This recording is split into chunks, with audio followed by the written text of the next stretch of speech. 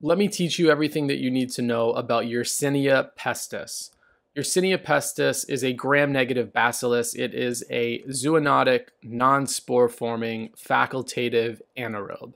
The name Yersinia pestis, it's actually named for the bacteriologist Alexander Yersin, and pestis meaning plague, because as you'll see in just a moment, this causes the Black Death, also known as plague. So pestis for plague and Yersinia for Alexander Yersin.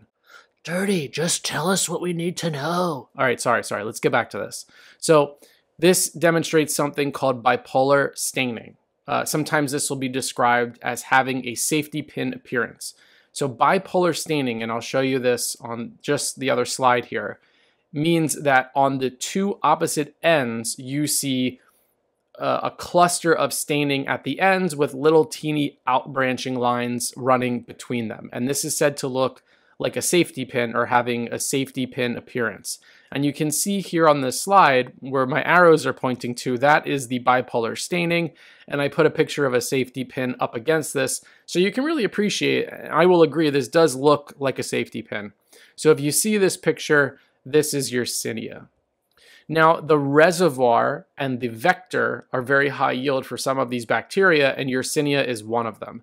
So rodents and prairie dogs are the reservoir, and fleas are the vector. And the flea is what transmits the infections to humans. Generally, this bacteria resides in rodents, and it's that flea bite that moves it from the rodents over to the humans and causes plague or Black Death. Now, plague can be in a few different forms. The clinical forms are either bubonic plague, pulmonic plague, or septasemic plague. And I'll get into each of those individually in a few slides. The most important one for you to understand for USMLE and COMLEX is bubonic plague. Again, here is your safety pin appearance. Pretty unique image, so I would commit this to memory. Now, for virulence and pathophysiology, just a couple things to know here. One, this has a lipopolysaccharide endotoxin. It has a type 3 secretion system. And remember that with a secretion system, it's kind of like the bacterial product gets injected into the host cell directly. And so there's the presence of this thing called Yersinia-associated outer proteins, or YAPs. And the YAPs are what get injected through the type 3 secretion system. Once those get into the host cell, they inhibit phagocytosis and inhibit different metabolic pathways, which makes the bacteria essentially grow out of control and evade immune response from the host. The other thing that's interesting about Yersinia is that it demonstrates calcium variable virulence. So basically, this bacteria adjusts depending on the calcium concentration in the host around it. And so obviously, humans and rodents have varying degrees of intracellular calcium concentrations. And if the Yersinia is in its reservoir in the rodent, it can survive. And when it gets transmitted into a host cell, that calcium concentration is different. But one of the ways that Yersinia can persist is that it can adapt to the variable calcium concentration. So just a little bit of an interesting aside there, but memorize the endotoxin, the type 3 secretion system injecting the YAPs, and calcium variable virulence.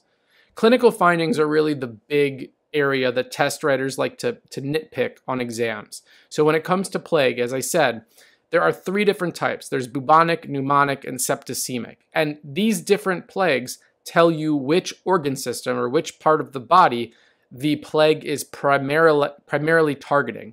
So if it's bubonic, it's in the lymph nodes.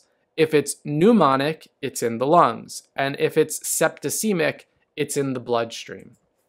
Now, the highest yield of these 3 is bubonic. So let's cover that one in greater detail. And then I'll go over pneumonic and septasemic in just a moment. So for bubonic, bacteria from the flea bite gets into the dermal lymphatic system. And once it's in the dermal lymphatic system, it starts to replicate. And this is why you see the development of what are known as buboes. Buboes are referred to suppurative lymphadenitis. So unilateral, swollen, painful lymph nodes that can have the presence of an eschar. They can be pustular, they can be vesicular, but bottom line, a bubo is a painful swollen lymph node. And because the bacteria, the Yersinia, is replicating in the dermal lymphatics as it replicates, as that bacterial load grows, so too do the lymph nodes. And those lymph nodes become obviously painful, swollen, enlarged. They can become pustular. There can be the presence of an eschar, which is going to kind of look black and discolored, and they can become vesicular. These are called buboes, and they represent the process, the disease process or the clinical syndrome of suppurative lymphadenitis. This is the key finding in bubonic plague. Now, in addition to these buboes, you can see more generalized symptoms like fevers, chills, nonspecific symptoms like headache, weakness, and if left untreated, this can progress to shock and death. So that is bubonic. Bubonic means buboes. Buboes means painful lymph nodes. Now let's talk briefly about pneumonic and septasemic. Again, I want to be very clear that bubonic is the highest yield version of this that tends to show up most often on USMLE and COMLEX. But if the test writer woke up on the wrong side of the bed and didn't get their coffee in the morning, they'll go after pneumonic or septasemic. So let's cover it just to be complete. Pneumonic is due to the inhalation of droplets. This leads to cough, chest pain, hemoptysis, fever, and this can be plus or minus buboes. So sometimes they'll be present here, but you don't need the presence of buboes to have pneumonic plague. And this leads to rapidly progressive pneumonia. So obviously pneumonic means it's in the lungs.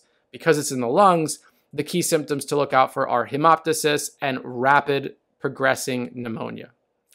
Septasemic means it's in the bloodstream. So that's the replication of Yersinia in the bloodstream. Now, when this happens, you tend to get involvement of the GI tract or meningitis because since the Yersinia is replicating in the bloodstream, it's going to if it spreads to other organ systems, then you're going to involve the GI tract and get into the brain. So you get meningitis. But the thing about septasemic on your exam is that the test writer will tell you that it has progressed to disseminated intravascular coagulation.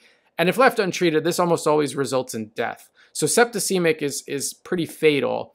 And you want to look for the lab markers for DIC if they're going after septasemic. But bottom line here, bubonic is buboes and lymph nodes. Pneumonic is lungs, hemoptysis, and pneumonia. Septasemic is meningitis, GI symptoms, and DIC. If you can keep those three things in those three different boxes, I think you're in pretty good shape here. For treatment, briefly, you use aminoglycosides and fluoroquinolones. You can also secondarily use tetracyclines, but the big answers are going to be aminoglycosides and fluoroquinolones. So that is Yersinia pestis. Good luck.